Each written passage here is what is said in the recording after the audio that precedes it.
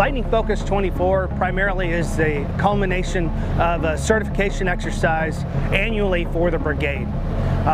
It's a convergence and culmination of the MITS Tier 1 through 4 exercise and validation for MI soldiers, but it also confirms and validates the readiness in support of our missions to United States Africa. So there's two main parts. In the front end we have the intelligence scenario-based exercise that covers about 2 weeks, and then we move into the physical aspects, which is the Mung and Die, which is more physically focused. Now that's important because the more certified and the better trained our teams are, the more effective they'll be when they deploy forward to collect intelligence and to help keep U.S. and allied interests on the continent of Africa safe.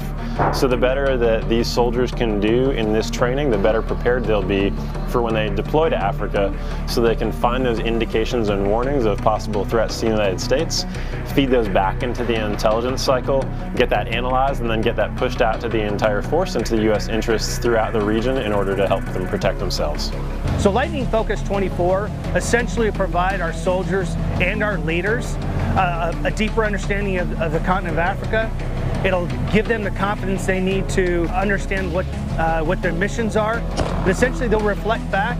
It'll build more grit, more cohesion amongst our teams, and they'll come away with an understanding of what the demands and the challenges are in our mission in Africa.